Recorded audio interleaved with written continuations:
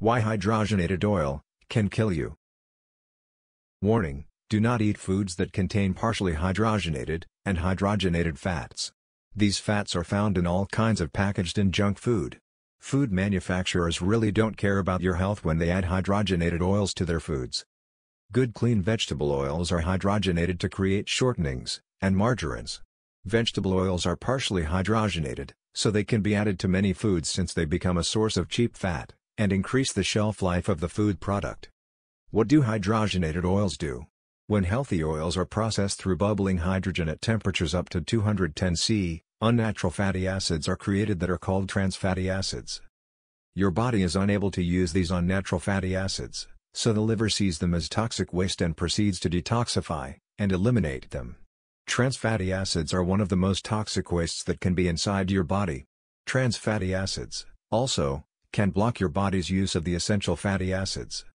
In his book, called Eat Fat Look Thin, A Safe and Natural Way to Lose Weight Permanently, 2002, Bruce Fife, North Dakota, talks about the dangers of hydrogenated oils.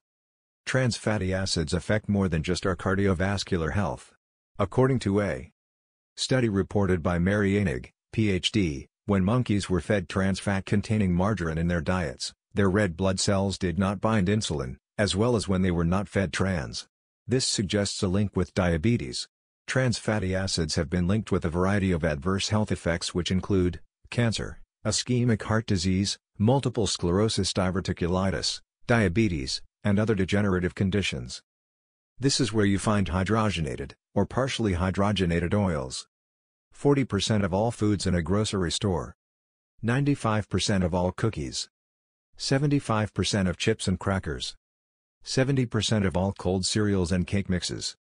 80% of all frozen breakfast foods. Buy less of these foods, and give yourself better health, and force the food manufacturers to use less hydrogenated oils in their food products. Click the link below for more information about hydrogenated oil, or omega oil.